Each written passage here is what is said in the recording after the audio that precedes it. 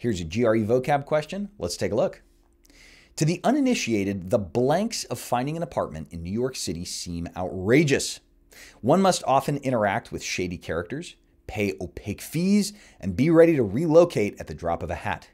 However, veterans of the city approach this process with blank, knowing that putting up with these unexpected inconveniences is blank. Okay, well, let's start with the most important word in here, which is however. That sets up a contrast between the first part and the second part. The first part is talking about the uninitiated, the people who aren't from New York City. Whereas the second part is talking about the veterans of the city. So we have this sort of set up contrast. Let's focus on the first part.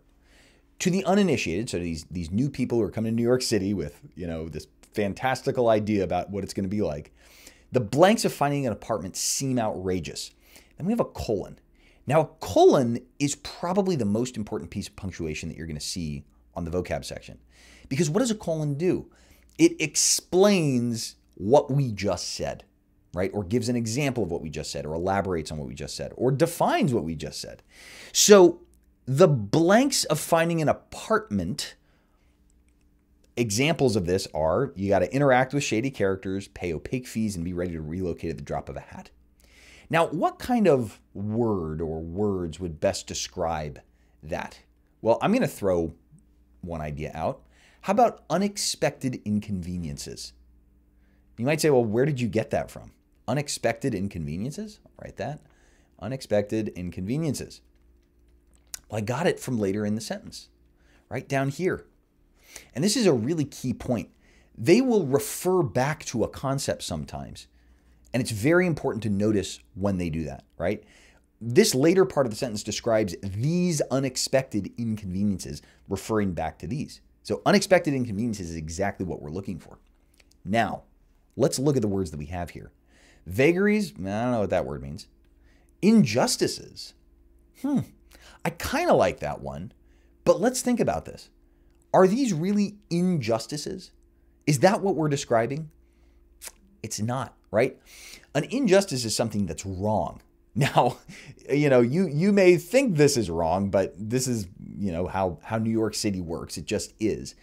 Furthermore, what we're talking about is how unexpected these things are.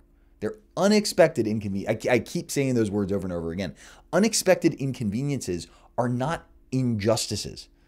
Because injustice, again, means that you've been wronged somehow. And I'm not looking to get into a moral discussion here, but this is kind of just the way it is. So injustices doesn't work. Likewise, are we talking about how much money they're spending? In part, yes.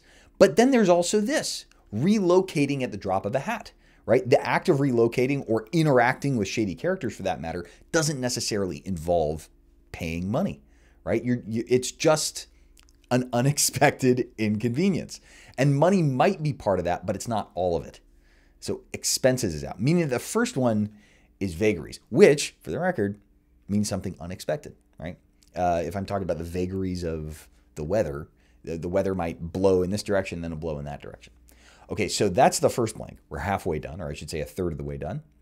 However, veterans of the city, people who've been around a while, approach the process with blank, knowing that putting up with these unexpected inconveniences is blank. Let's kind of try to guess our own words here, is always a good idea. What's the attitude of the veterans of the city? Well, they know that putting up with these unexpected inconveniences is blank. I'm going to guess something like, par for the course, normal. It's just, it's what you got to do, right?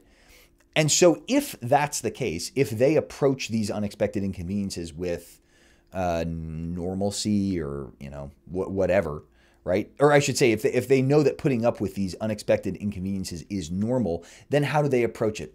They approach it with maybe a sort of fatalism. That's just the way it is. It's just going to be that way. Now, it may be the opposite of what I'm saying. It may be like they know that putting up with these unexpected inconveniences is unacceptable, so they approach it very aggressively. But that doesn't quite make sense with the logic of the sentence that we're describing here. So let's see. You could say defiance, and if they approach it with defiance, then maybe they know that putting up with these inconveniences is not necessary, but I don't see anything there that fits that, right? Trepidation means you kind of approach it on tiptoes. You're kind of scared of it or cautious of it. That, again, doesn't go with what we're saying because we're talking about veterans of the city. They've done this for a long time. And if they know something, then maybe they're more confident about it. I'll leave that in. Aplomb. Now, this word means exactly what we need it to mean, which means if you approach something with aplomb, you're approaching it, as it is, and you just accept the fact, and you don't get too emotional about it, right? You're trying to. It's a great word. If you approach something with aplomb, you're not letting your emotions take over, and you're just kind of accepting the fact of what it is. That's the word that we're looking for. And so they approach the process with aplomb because they know that putting up with these unexpected inconveniences is unavoidable. Reread the whole sentence now with these 3 words, and it will make sense. But I can't stress enough, this is one of the hardest types of questions on the test. 3 blank questions you should absolutely save for the very end. For more GRE tips and tricks, or to sign up for my online course, follow the link on my profile.